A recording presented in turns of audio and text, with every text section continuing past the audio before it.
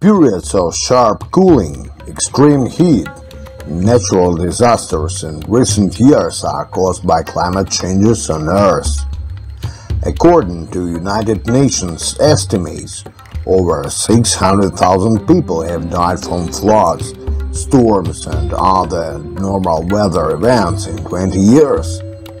Another 250,000 will die annually from the effects of climate changes between 2030 and 2050. Temperature records are beaten almost every year. The ice is melting faster and faster, and somewhere glaciers disappeared completely. The level of the world ocean and the acidity of the water are rising. The last 5 years have been the hottest on record.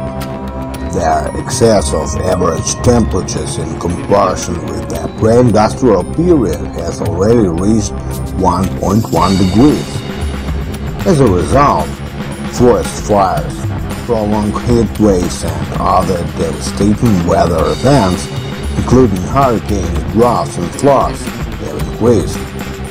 The area of ice cover in the Arctic Ocean in winter has been shrinking over the past 40 years by an average of 12% every decade. The four lowest values since 1979 also fell on the last 5 years. Annual volume losses of the Antarctic ice shield increased at least sixfold from 1979 to 2017. In terms of the level of glacier melting, the last 5 years have also become record-breaking in the entire history of observations. If from 1997 to 2006, the sea level rose by an average of 3 mm annually, then in the next decade the rate of ocean advance was already 4 mm per year. The reason is the seawater temperature rising and melting of the glaciers of Greenland and West Antarctica. Since the beginning of the industrial age, the acidity level of the oceans has increased by 26%. From 2015 to 2019, CO2 emissions and the concentration of greenhouse gases in the atmosphere as a whole grew annually by about 20% faster than in the previous 5-year period. Global temperatures have risen by an average of 1.1 degrees Celsius compared to the pre-industrial period, that is over the past 120 years. Although 5 years ago, this excess was 0.9 degrees. The last time the concentration of carbon dioxide in the Earth's atmosphere reached comparable levels, that is exceeded 400 ppm, about 3 to 5 million years ago. The average temperatures were then 2 to 3 degrees higher than the current ones. The ice in Greenland and in the west of Antarctica melted completely, and the sea level exceeded today's by about from 10 to 20 meters.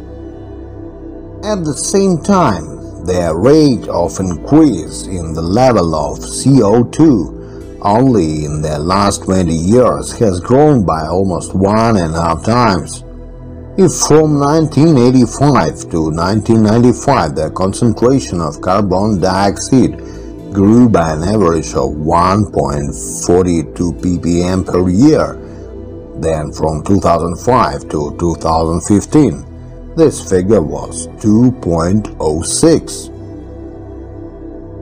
All processes associated with global warming are accelerating at a comparable pace. The rise in the level of the world ocean, the loss of winter ice cover in the Arctic Ocean of Antarctica, the decrease in the ice shield in Antarctica, and the melting of glaciers in Greenland, an obvious trend towards a decrease in snow cover in the northern hemisphere.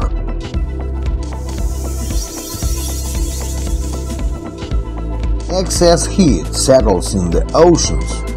2018 was a record year for the amount of heat contained in the upper layer of seawater at a depth of 700 meters.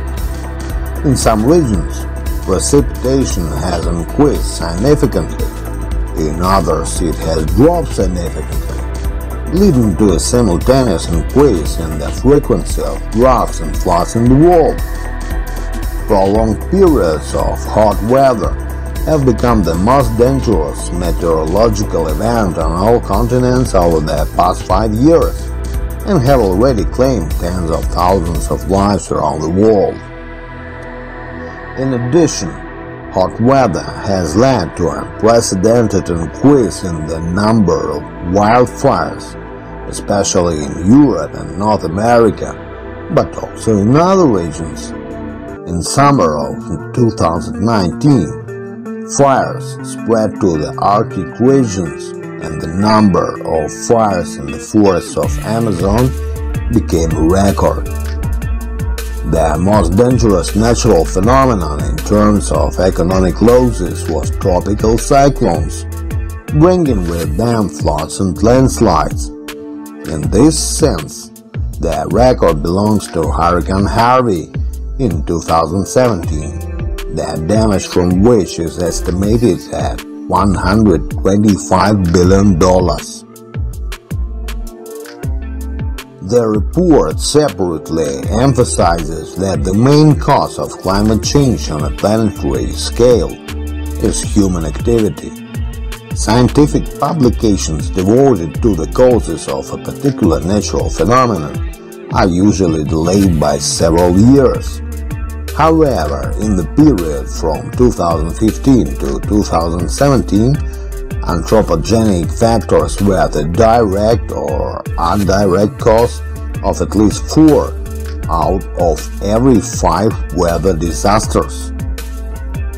At the same time, the real consequences of global warming turn out to be stronger and come faster than scientists expected 10 years ago. And as the situation worsens, the risk increases that these changes will become irreversible. The temperature of Earth in the past years has become a record high in 3 million years, and what the world community has pledged to do in terms of reducing greenhouse gas emissions is not enough to prevent a climate catastrophe. Supporting the growing need for adaptation measures, more than 3,000 scientists from nearly 120 countries are now calling for active participation in the global movement to protect people and nature from the effects of planet warming.